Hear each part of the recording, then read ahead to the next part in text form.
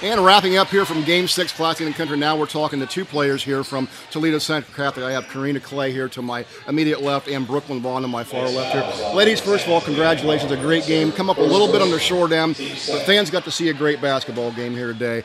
And Cornaya, you had a great first half of basketball there, very explosive. Talk about just your time on the floor here.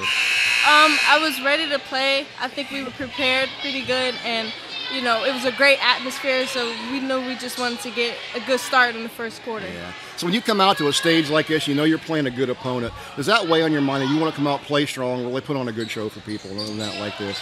Yes, always. At Central Catholic, we always make sure in every sports that we push each other and we get wins. So that was our mindset coming in, even though it didn't come out as that way, but we still worked hard and pushed. But you know when you come and play a team like a Lakota West, you're playing a very good opponent, and that's the thing that's going to make you guys better as the year goes on. Right.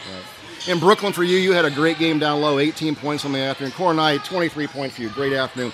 Brooklyn, 18 points for you today. You played a great game down the post. Talk about your effort here today on the floor. I think my effort here today in that second half, I really tried to push it because, you know, we were down and I didn't think I was playing my best the first half. I thought I could bring more to the table. So I really just tried to get into my own groove and, like, start scoring because that's what we needed. Absolutely. And for you, you've made your commitment. You're going to play basketball at Loyola Chicago, so that's very exciting for you.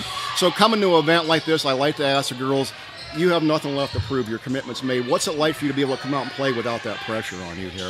It's like really like relieving, and it just feels really good to just be able to know where I'm going and know that all I have to do is just play basketball simply. And I think I just want to be like a good teammate and showcase Nuna here, Cornaya, because she might be uncommitted, but she is not unscouted. Like, she has the sky's the limit for her, and I think if I'm doing my job, she's gonna do her job. I have no idea. And I love that retrospect on things. So for you, knowing that you have a player like her that's going to be able to feed you the basketball and set you up, that's got to be fun for you to come out and play like a guard like this.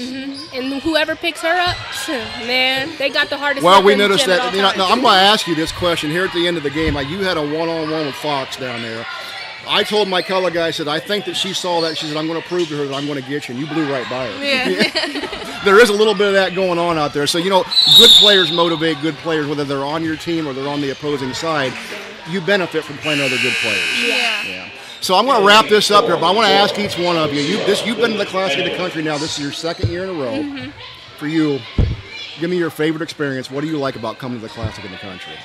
I like the atmosphere. There's always a whole bunch of fans that you might not even know. Right. So just coming here and seeing the tenacity and every team is good here, that's like a great thing. Awesome. And for you, Brooklyn?